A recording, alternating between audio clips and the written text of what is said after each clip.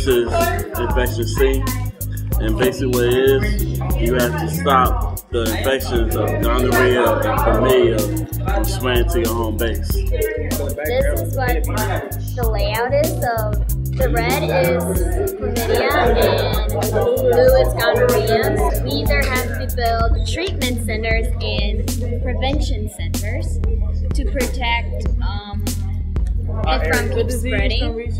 I think that stops these from spreading. Yeah, because it's on the border. This ward looks like it could maybe use a treatment center that's going to spread. You're gonna take away the first though. Wait, no, take away something that's gonna spread close to that. You have to watch out for like patterns on how like the disease is spread, and you have to use a lot of teamwork, and you have to think very, very critically. Could one of you build a treatment center up here next round so we can start taking care of some of this disease?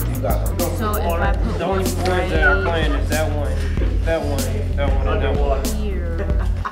I think it's a good game to play because it teaches us about the spread, how quickly disease spread. Because that's the way we understand stuff. Like we play video games all day, and that's like we get into them stories. When you're getting information from reading, do you have to really use that information? If you reading it, you just like seeing it in your mind, but like if you're doing it on there, you actually doing it, and you actually understand it more. It's like a bigger stimulation of like a real life situation. A game would be the best way to get as close as you can to actually trying to see how it works.